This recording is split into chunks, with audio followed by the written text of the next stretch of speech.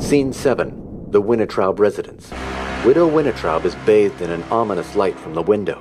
A dark shape crosses the path in front of her. She is terrified. Please, I've nothing to offer you, and you've nothing to gain by taking my head. The headless horseman steps into the light of a table lamp, removing his bloodied sword from its sheath. He wipes the fresh blood on her dress. With no mouth to speak, what can I possibly offer you that will spare me and the 2 girls entrusted to my care this evening? The horseman swings his sword through the lamps and glass vases on a table nearby.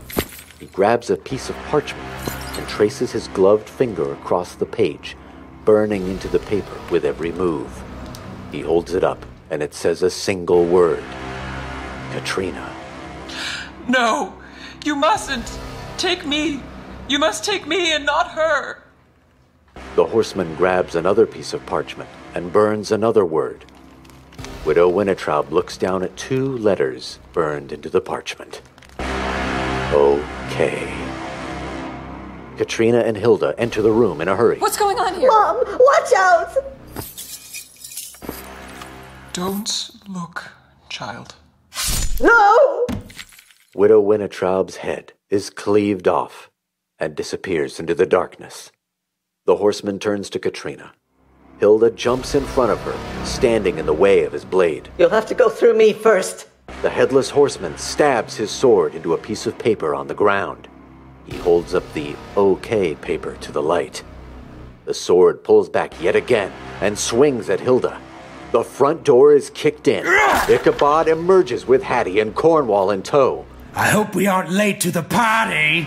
Ichabod fires the pistol at the horseman, missing by 6 feet to the right. Give me that! Hattie grabs the pistol from Ichabod's hand and fires a round, hitting the horseman in the small of the back. The headless horseman recoils. A nightmarish shriek blasts through the room. The horseman smashes through the kitchen window and runs off into the night. There's a piece of paper over here that has Katrina's name on it. Ichabod grabs the sides of Katrina's shaking face. She's in shock. Katrina, my dear friend, look at me. You were right. You were right about me all along. I learned tonight what an asshole I've been to everyone, and I wish I could take all that back, but I cannot. Hilda runs over to her deceased mother, quietly sobbing in the background. He killed Widow Winitraub, just like it was nothing. Katrina, look at me. The horseman has singled you out, and if I were to guess, I would say that you and Constable Van Ripper were related in some way. Am I right? He's my uncle. Wait, what do you mean we're related? Did something happen to him? Katrina looks over at Cornwall, who silently shakes his head before turning his eyes to the ground. Why would he want to kill all the people dearest to me? That's horrible. I didn't do anything to deserve this. I need you to concentrate.